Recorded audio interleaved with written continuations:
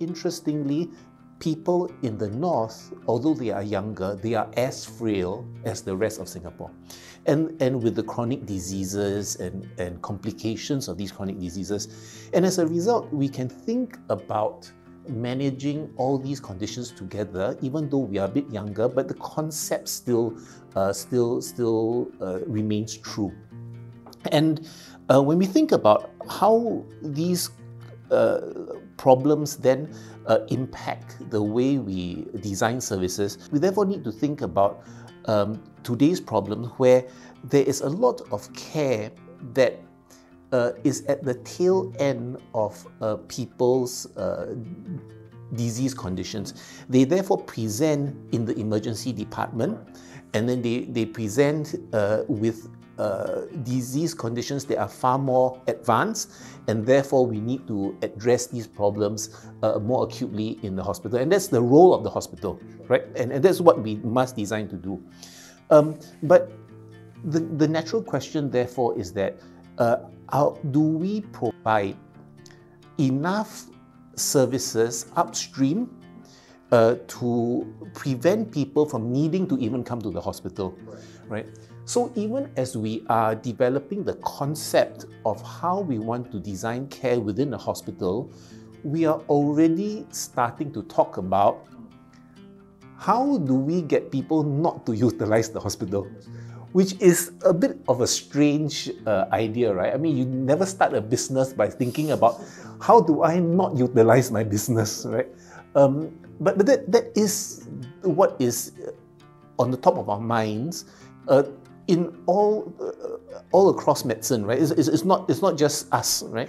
So we think about this, and then we therefore think that, okay, there are services that need to start outside the hospital, even though we are building a hospital.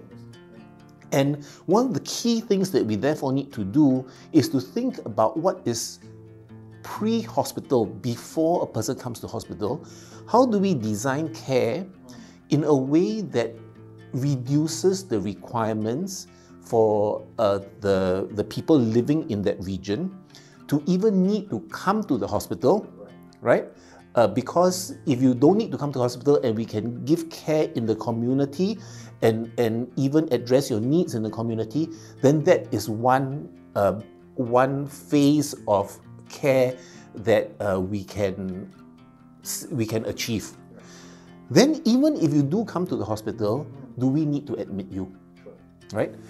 Which is then a second phase of care, which we can then think about the alternatives that we need in order to say that, oh, actually, instead of admitting you, we have these other alternatives that we can then provide you better care without needing you to come into hospital. And if you do need to come to hospital, of course, the hospital is built for this purpose. But when we bring you into hospital, how can we learn from what other people have done so that we can streamline your care as much as possible and make the experience as least painful as possible? I can't guarantee that it's painless, but how do we make it least painful as possible? And then when you leave the hospital, how do we bring the care out into community further so that you do not have the problem recur and need to come back into hospital again?